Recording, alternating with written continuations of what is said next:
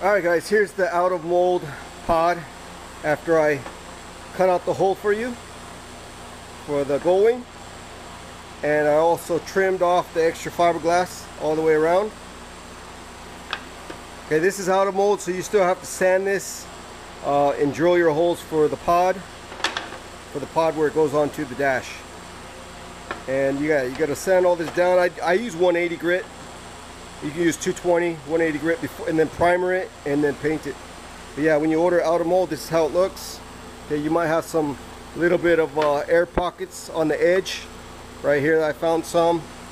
A little bit on the other side as well that you got to fill in. None of the parts are going to be perfect. I did trim off the mold line here for you a little bit.